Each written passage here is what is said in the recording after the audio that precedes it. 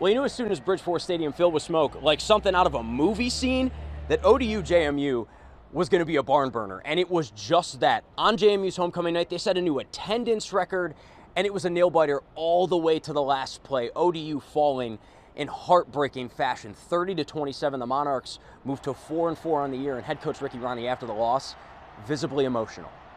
That one stings because we had them. Thought our guys played their hearts out, made too many mistakes, but we played tough. We have tough kids who are absolute warriors. This game was tight going into the locker room. ODU was only down 14-10 after this dot from Grant Wilson to Dominic Dutton. You could argue this was Wilson's best game as a Monarch. He had 277 passing yards and 2 touchdowns. He was dealing. And yeah, I've grown a lot, but so have they. So has our team. We've come together really. We found, the missing parts here or there. And when we just play our game, it just builds trust with everyone.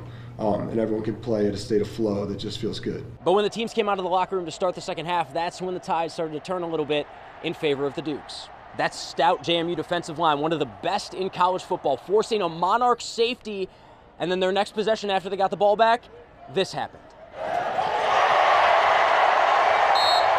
But again, the Monarchs wouldn't be denied. Wilson comes marching right back down, finds his main man, Javon Harvey, and ODU, just like that, in this game, they just weren't going away.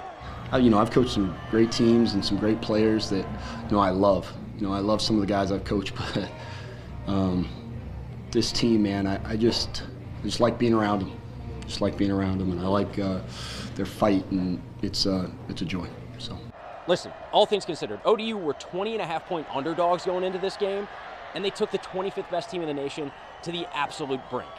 Again, the loss is not what you want if you're a Monarch fan, but you're 4-4, and you're inching closer to that bowl bid. They're hoping to get their 5th win of the season when they host Coastal Carolina at home next Saturday at Bridgeport Stadium. I'm James Cataldo for the Sports Wrap.